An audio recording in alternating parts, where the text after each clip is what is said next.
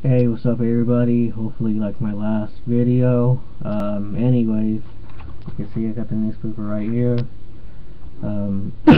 Title says, traffic stop leads to arrest. Then it's here in my hometown, like, yeah, it's a Stockton.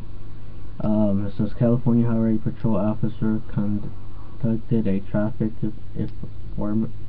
enforcement stop earlier Tuesday and then arrested the driver after finding him in a possession of a gun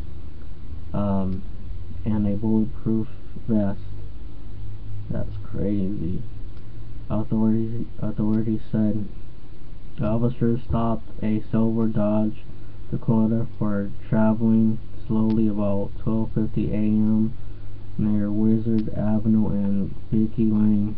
The CHP said the driver, identified as Jose Perez, 31, provided a fake name to officers and said he did not have a driver's license. Authorities said while investigating to determine his identity, officers noticed Perez was wearing a bulletproof vest with a inserted trauma plate. The CHP said they also found him a possession of a 45 caliber Glock 21 handgun and a 26 round magazine.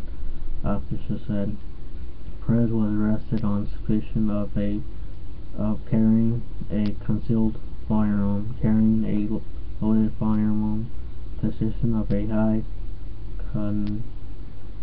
capacity magazine, possession of a body armor by someone convicted of a violent felony, officer said. Good thing they arrested that guy. Who knows whatever he was planning on doing, or whatever type of criminal activity that he was doing. Good thing they caught this guy. You never know if he was planning on killing somebody or whatnot. But let me know what you think. Let me know your opinion or whatever thoughts or whatever you think about this story. Anyways, talk to you guys later, alright? Like,